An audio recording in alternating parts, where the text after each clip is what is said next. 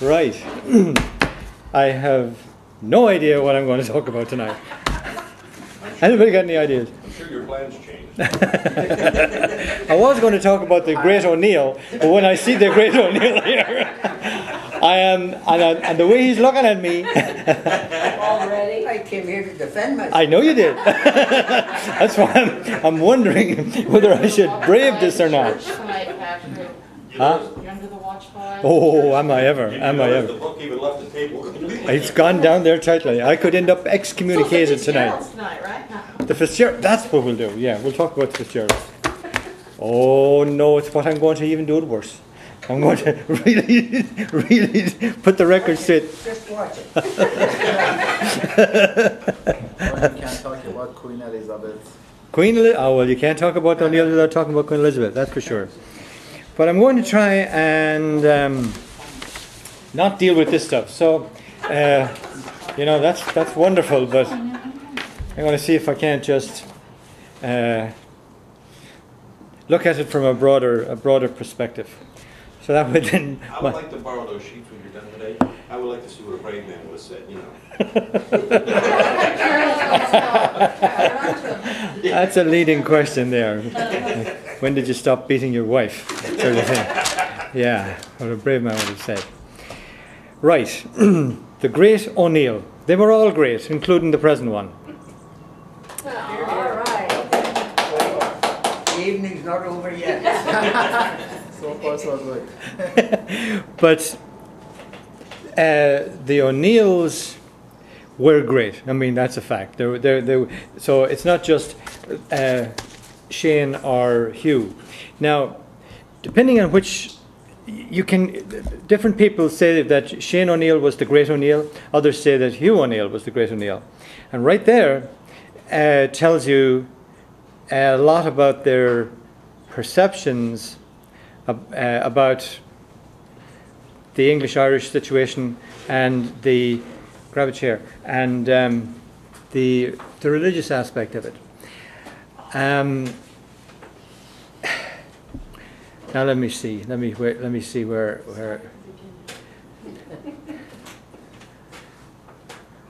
I go back out again. There's so many different. It's like the elephant. It's hard to know what end of the elephant to get hold of here. And he's kind of intimidating me a little bit here. Well, tell me who he is. Just looking just introduce. Oh, him? Yeah. Oh, this is an O'Neill. Yeah. I gathered that, but And he's a friend of the Pope. He serves the Pope. Do you know that's what a Monsignor is? It's like a page boy to the Pope. Is that right? page boy, oh, you Personal servant to the Pope. That's right. That's right. You didn't ask me to do any dirty work yet. But he might after tonight. Patrick, when was the last time you went to confession? Isn't that you such a sweet lady you are? It's so nice. He's the oldest practicing priest in the San Diego area. Oh, no doubt about it. Absolutely, Western United States. no doubt about it. Yeah, yeah. After him, the deluge. But I'm not normally this hesitant, am I? Yeah, I'm normally, very much, because I really don't know what aspect of this to really get going on. I think that the greatness of the O'Neills and the fact that they had so much trouble with the English, and the fact that the English feared them so much, and the fact that they lasted as long as they did as quintessential Irish chieftains, is in a way, about the greatest compliment that the English and the Catholic Church could pay the O'Neills, or pay Ireland, but for a very different reason than what you might imagine. The reason why they were so dangerous to the established order of Europe and Britain was because they predated every other family, royal or otherwise, in Europe. Ireland was the only country that had ruling families going back literally thousands of years. Everybody else in Europe, including Solomon the Turk, who was a contemporary of Hugh and Shane, they were relative newcomers. Now, why wouldn't that be a badge of honor and considered as such? Why wasn't that honored by the English and by the Europeans? Because it was pre-Christian. They considered them pagan. They did not get their authority from the divine right of kings. They did not come down like Charlemagne did, or Clovis the Frank, and the Visigoths, and they did not go down to Rome, obtain their the right to govern from the Roman Catholic Church. And for that reason, they were unacceptable to both the European Christian Catholic kings and queens and to the English. And even though England turned Protestant, it wasn't a Catholic Protestant thing, it was a Christian thing. As you know, the English king, the English Pope, Adrian the First, or whatever it was it Adrian the First? It must have been, that gave Ireland to Henry II. They never retracted that. The Roman popes, even after Henry VIII and Elizabeth turned Protestant or Reformed and left the Catholic Church, and even after they excommunicated Elizabeth, they never withdrew the laudability. Just think about that.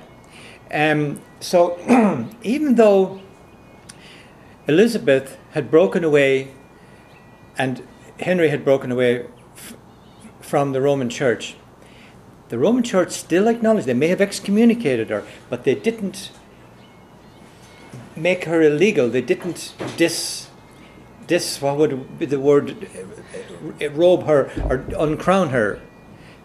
And you'll see this in a lot of particularly the senior clergy, like during the time of Shane, the Primate of Armagh, who obviously was very Roman. That was before the Anglican Church took over Armagh. It was still the Roman See.